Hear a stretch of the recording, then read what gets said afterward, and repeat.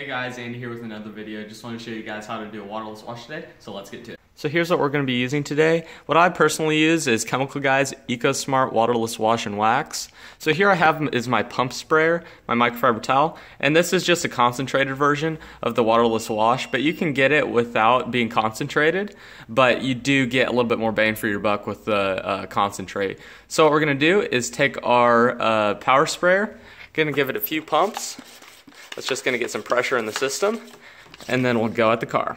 So when you're dealing with waterless wash, it's a very simple system, but as you can see right here, the car really is not that dirty at all. I have a ceramic coating on it right now, so it just stays cleaner for longer, but I just want to show you guys how this works. So right here you can see that we get a little bit of this windshield washer fluid, and it just kind of got this blue stuff all over the paint, just trailing up to the spray right there.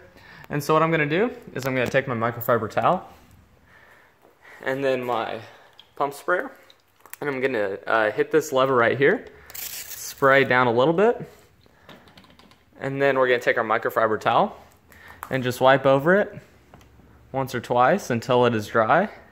And then after that, we're going to take the other dry side of the microfiber and just buff off the excess residue.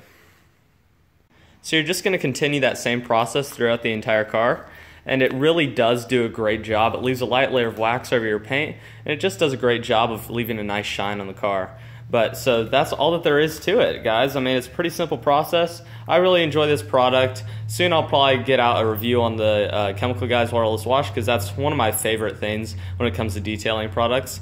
But yeah, so really good stuff. It gets great results, and yeah, I love it. Thanks so much for watching, guys. Hope you guys enjoyed that quick video. Make sure to like, subscribe, and comment. Thanks again.